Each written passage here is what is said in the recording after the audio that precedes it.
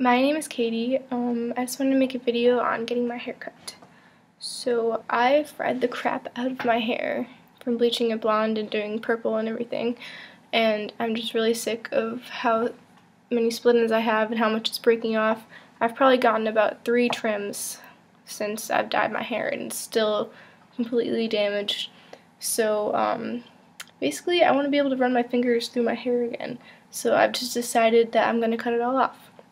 And I can't decide if I want to do a pixie cut or not. I really want to do it because I've never had a pixie cut before, and I just think it'd be fun to do something a little bit more adventurous. So this is what I'm going to bring to the hairdresser. I brought a picture of Michelle Williams.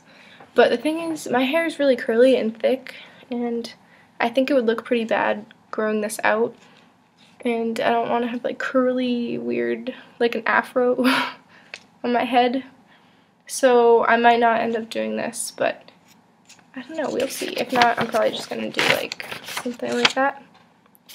But I couldn't find any videos on YouTube of people who had hair like mine and got a pixie cut. Most of the girls had really straight hair.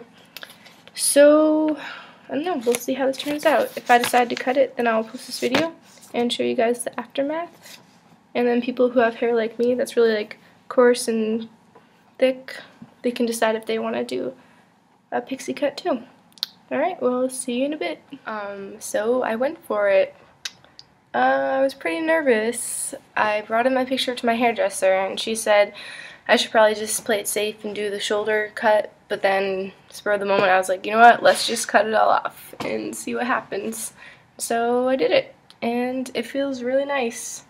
It feels so much healthier than before. I could actually run my fingers through it like I was worried about before. And it didn't curl up, which is good, probably because it's short. So I am worried about what it's going to look like when it grows out more, because my waves will probably come in and stuff. But I don't know. I like it, but I do miss my old hair. But at the same time, I don't miss how fried and gross it was. So I'm glad that I got it all off. So yeah.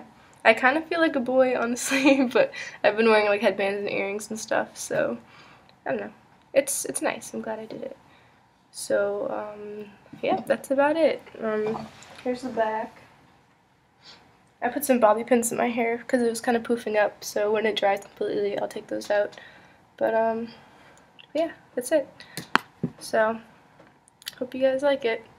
If I can figure out how, maybe I'll put up some old hairstyles that I used to have in like a slideshow or something. Alright, well, thanks for watching. Bye!